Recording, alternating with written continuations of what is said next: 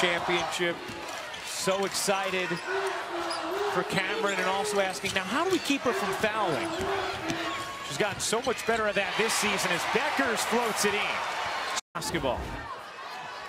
Paige Bueckers just smartly going away from the screen as the defense overplays. Vanderveer talked to us about the keys to this game. Number one, rebounding. Both teams have done a good job on the defensive glass. Bueckers is on the board in her hometown. Taps Paige Bueckers as good as it gets, coming off the ball screen. Defender gets caught up. Brink right there to contest, and watch him coming back down. Oh, basketball. Stanford has missed its last 9 threes. Bueckers comes up with a steal.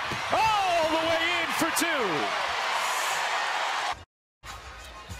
Paige Bueckers doing a great job jumping the route. She's got long arms, great anticipation, scoring. Last year against Louisville, when she scored 16 second-half points, did not miss.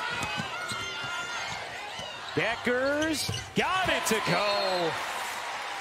Celebrating Paige Bueckers, another tough one. Buckets. 63-58 the final. Take a look at our Capital One rewarding performance. Paige Bueckers.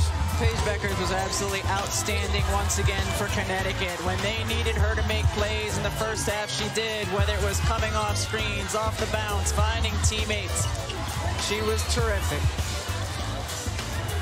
Whether it was on the offensive end of the floor, making big plays on the defensive end of the floor, Paige Bueckers in her second home here at the Target Center. And Paige is with Holly Rupp. Paige, another close game down the stretch. Where did this team find the focus play after play to close out this win? We just kept our composure. We knew Stanford was going to make their runs. They're a really great team and a really competitive team, and they're one of the smartest teams in the country. So we just try to stay composed and stay together. On paper, this seemed almost impossible. They've got so many players, so many big players. You guys have injuries, a short bench. How did you do it? We know everybody in the world doesn't think we're going to win, so we're like, we might as well just prove everybody wrong and prove ourselves right. But we got one more game. We're not satisfied with this.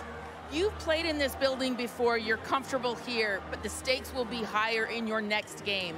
How will you stay locked in and focused in front of this home crowd? We're just trying to win a national championship and leave everything out on the line. And it's our last game of the season, so we have nothing left to give. Thank you. Thank you, Holly.